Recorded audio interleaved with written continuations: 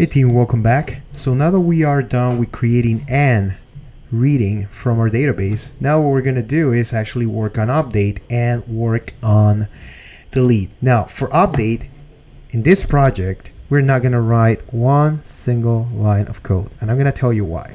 Right? Before I even show you, let me just go back to our database.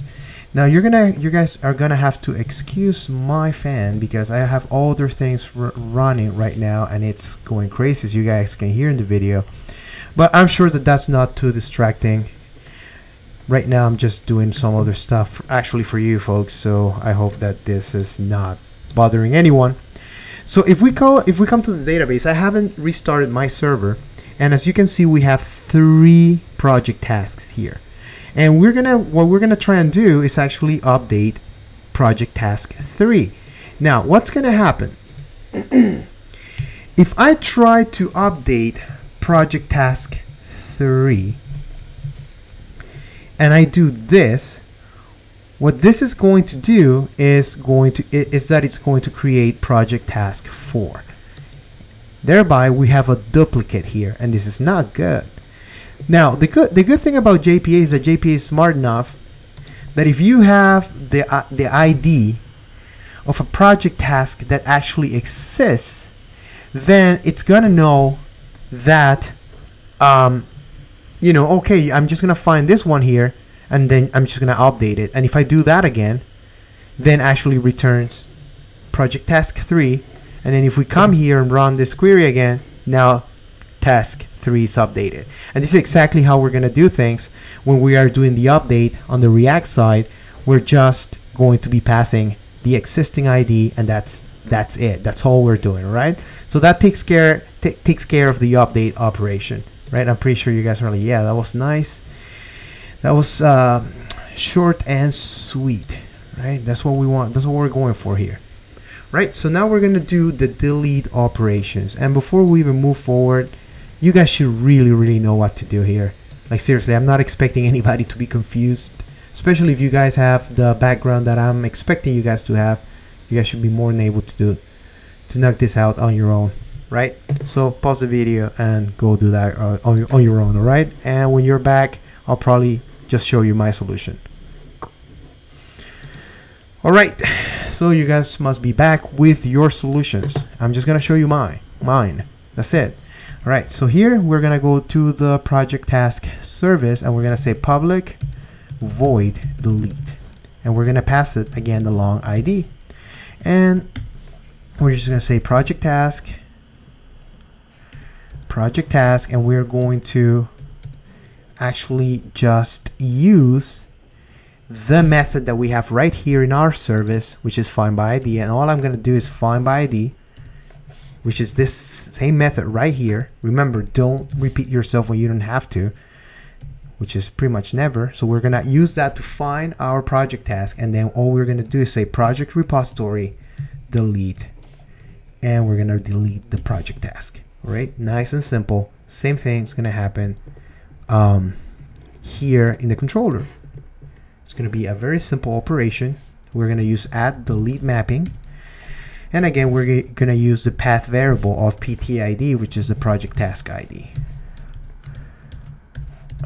If I can type, obviously. All right, then we're going to do public response entity, type generic, then we're going to say delete project task, and then we're gonna pass it the path variable long, and then PTID. I'm literally gonna copy paste this because if there's one single thing that's not the same there, it's not gonna work. All right, so then all we're gonna do here is very simple. Remember this this here in the service, I think it's a void one. Yes, it is. So all we're gonna do is project task service delete. We're going to pass it the PTID, the project task ID, and then all we're going to say is return new response entity of type string. Yeah, type string is fine.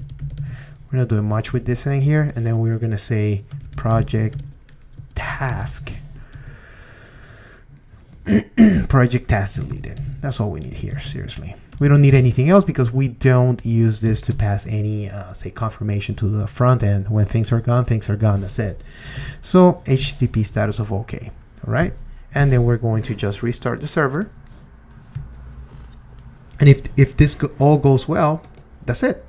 We're done with our backend, so we can then go work on React, which I know is what you guys really want to do. Okay, so I'm just gonna run the query again, make sure that we don't have anything on our database. Our database is completely clean. We're gonna go then to Postman, if I can find it. There we go. And then what we're gonna do is I'm just gonna delete this here, and I'm just gonna create a few real quick. I'm just gonna create them duplicate. I don't care. Right now, all we want to do is make sure that they go away. I'm just gonna create a few here. Why not? And why don't we test everything? So right now we're testing the post. All right, that's good. We know that it seems that we're creating things in the database, and if we go back to the database and we run the query again, you know, all 7 were created. That's great. Then we want to get them all. And there it is, we have them all. Then we want to find by ID. Okay, 4's there, 7's there, 1 is there. All right, so then we want to start deleting. And then let's go back to our database and make sure that everything's still there. And why don't we delete 6? All right, and if we delete 6 here, it says project task deleted. If we go back to our database, it's gone. Then why don't we delete 2? I'm just getting random numbers here, and it's gone. Why don't we do 5 just for kicks? And 5's gone. Perfect, guys. So this is basically it. We have the CRUD operations for our project tasks, and now all we have to do is start wiring up our React application. I'll see you in the next section. Thank you.